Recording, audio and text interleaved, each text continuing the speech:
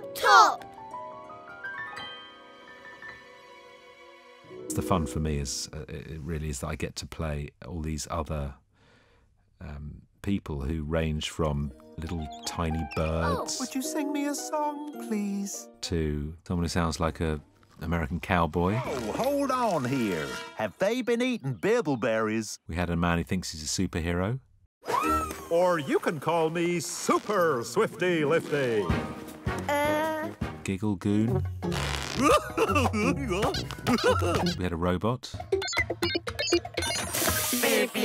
Two-headed dog. Simon says lie on the floor. Simon says stand up. Think like a biscuit. You what? One of my favourites was Hairy Fairy, who just says all right all the time. All right. All right. All right. Oh. And quite a few women, too. Higgledy-honk. That's right, that's me. Ooh, higgledy-honk.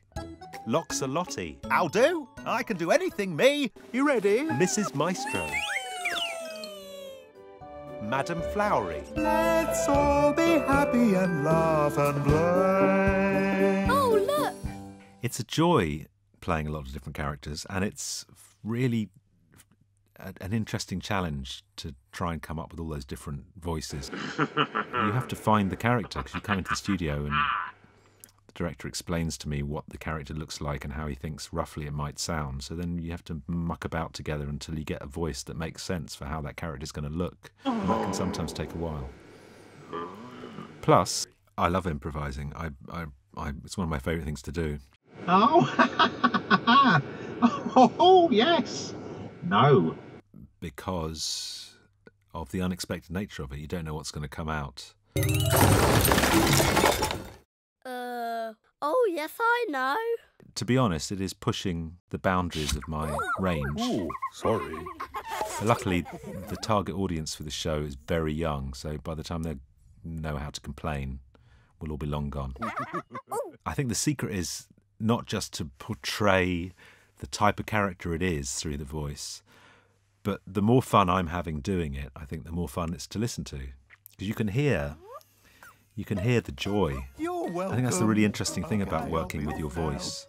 I think they most truly reflect probably what it's like to be inside the imagination of a child. Because a child's imagination is limitless, and they are instantly wherever they imagine they are.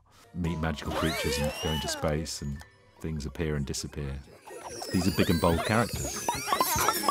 It's really lovely to do something that I know my youngest especially will be able to watch and enjoy. Jelly for everyone. Yay! I think it's going to be a fantastic show. I will watch every single episode of this. See you next time, Olobobs. Bye-bye. Bye.